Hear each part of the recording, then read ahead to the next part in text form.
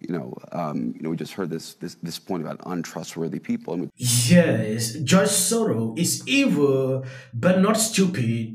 His son, Alex, seems to be both stupid and evil. I was with Klaus Schwab this winter. You were with Klaus Schwab? We just heard this point about untrustworthy people, and we talked about things in the United States like checks and balances, which aren't written anywhere but are customs.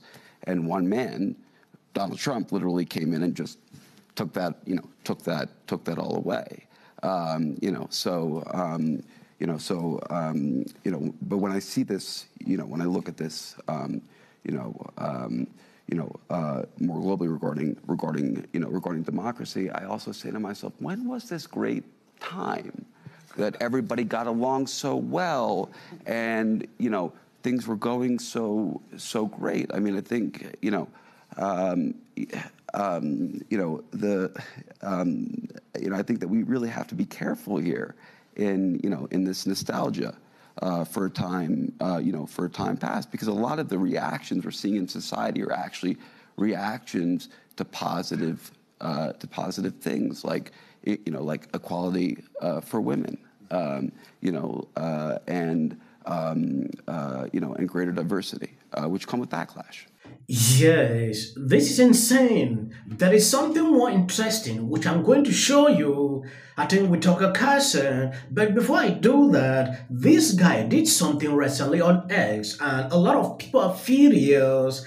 Democrats should refer to Trump as a convicted felon at every opportunity. Repetition is a key to a successful message, and we want people to wrestle with the notion of hiring a convicted felon for the most important job in the country, so you can understand exactly what they are doing. This is Alex Soros sending this out at the World Economic Forum. We saw what he did, what he said about Trump. Now coming to do this, very concerning. Dr. Carlson had or met with Klaus Schwab.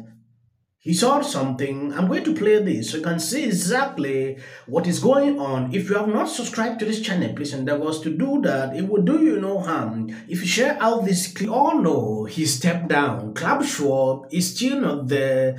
Tucker Carlson are meeting him. And what motivated the ruling class? He is like an elderly idiot who seems a little senile, doesn't have any idea what he's talking about. The closer you get, the more you realize the people running things are mediocre. That is Tucker Carlson. There is something more concerning. I don't know. It should be maybe breaking news everywhere. How do we exploit the moment politically without giving the impression that this was the plan all along? Republicans needed to employ a slightly different strategy. There is something more concerning. I don't know. It should be maybe breaking news everywhere. Review NATO plan to get US troops to the front line to fight Russia. Alliance prepare for rapid development of American soldiers amid fears Moscow is plotting major war with Europe. That is according to the Daily Mail. When you go down this article, you will clearly understand exactly what is happening here. NATO is drawing up plans to send American troops to the front lines of Europe in the event of all-out conflict with Russia. It has been reviewed. New land corridors are being carved out to quickly funnel soldiers through Central Europe without local bureaucratic impediment, allowing NATO forces to pounce in an instant should Putin's devastating war in Ukraine move further west. The plans are said to include contingency in case of Russian bombardment, letting troops sweep into the Balkan via corridor in Italy, Greece, and Turkey, or toward Russia's northern border. So, this is what is going on. That is according to Daily Mail. If you want to read to actually understand exactly what is going on, you should be able to get to that. I think I will put the link on the descriptions.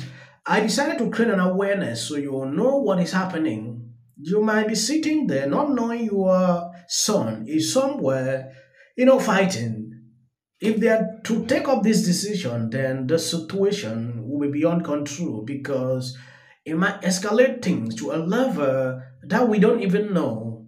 in your business. It's not for me to give you a lecture about that, but you should challenge some ideas.